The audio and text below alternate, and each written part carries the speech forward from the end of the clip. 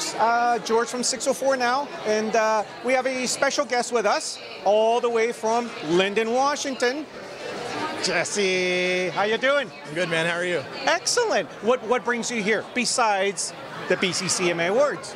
I have a lot of friends that in the music association up here. I'm personal friends with like Chris Buckband, Rod Black, Aaron Pritchett, Nice. JoJo Mason, guys like that. And then Aaron Pritchett is my music mentor. You know, with him being Canadian. More or less, I joined the BCCMAs about a year ago. We started doing country music and recorded a new single out of Maple Ridge, BC. Okay. And it's doing really well, starting to chart, getting really good radio play in the United States, Canada, and the UK, which is pretty, excellent. pretty Oh, fun. that's nice. Yeah. Yeah, you know, international and... Exactly, for sure. So we're really excited about it. You know, the country music's, like I said, it's newer for me in the last year, but I'm enjoying it. Things are going good. I got a great team working with me. What's your record label? I'm working with Valentine Productions and JT Music.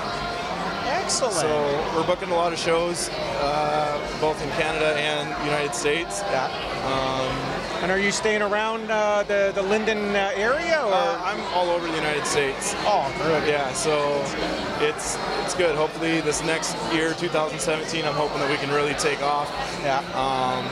And I think it'll be our year. We're in the studio now recording some new stuff, as well as a new Christmas song that we're going to be releasing, original Christmas song. So we're excited about that as well. Yeah. And is there a tour coming up or anything? Or there is. That'll be January 1st. We're going to release the dates and stuff like that.